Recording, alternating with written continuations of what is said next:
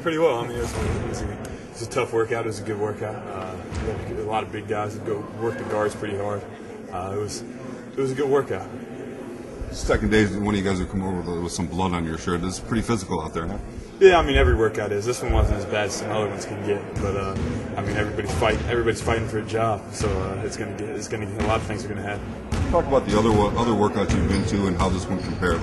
I've been to a few other workouts. This one compares. This is the first time I've had all big guys in the workout. Usually there's 2 guards, 2 big guys.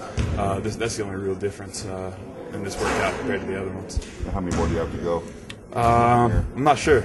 I think 4 or 5. I just take one day at a time right now. That's kind of how life is going right now. What's your thoughts on their system and how you would fit into a system like this? I think it would be a dream come true to come here. I mean, this is a place that everybody wants to come to. With this system, I feel like it would fit me perfectly, and it's something that it would just be a dream come true to be here. Talk a little bit about your experience at Duke and how that helped you and Coach K. Yeah, I mean, it helped me immensely. It helped me a lot on and off the court. I learned a lot in 2 years, more than I think I learned more in the last 2 years than I did the previous years of my life. So it was a great experience.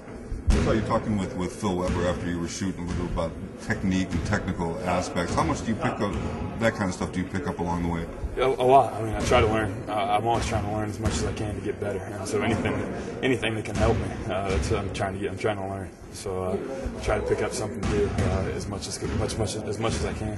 Coach K, obviously Mike D'Antoni are close, being on the coaches and the coach on the U.S. team. Any thoughts there on just what coaches have said to you about Mike and everything like that in the organization?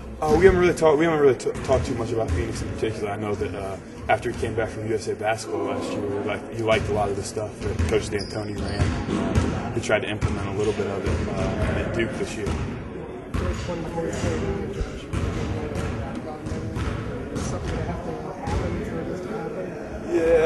Yeah, probably. From what my agent's saying, something would probably have to happen. But I don't know. I mean, I wouldn't even mind if nothing happened. I came all the way at 24.